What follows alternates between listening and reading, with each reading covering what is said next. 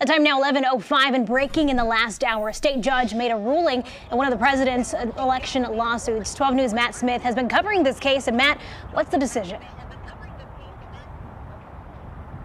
Hi, Sharnay. That ruling coming down just within the last few minutes. A judge here after a hearing this morning saying that he is ruling against President Trump and his campaign. This is the fifth ruling against the president's campaign here in Wisconsin in recent days. The judge saying this morning that there is no evidence of widespread fraud or misconduct by state election officials. The Trump team in this state lawsuit, a combined lawsuit in Milwaukee and Dane counties, this coming out of the recounts, was asking the judge to essentially eliminate some 220,000 votes of absentee ballots for various issues, whether you look at those who filled out applications online, those who consider themselves indefinitely confined voted in person. The Trump campaign was trying to make the argument that the state election commission essentially made their own set of rules for these voters and essentially voted illegally. The judge did not buy that here in court. This hearing, as you saw, was held virtually. This, though, yet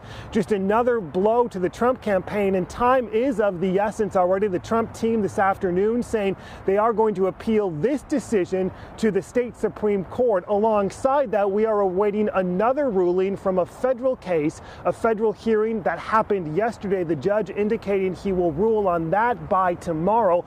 All of this with the backdrop of Monday. That's when the state's 10 electors meet at the state capitol, 10 Democratic electors, because Joe Biden won the state by some 20,000 votes.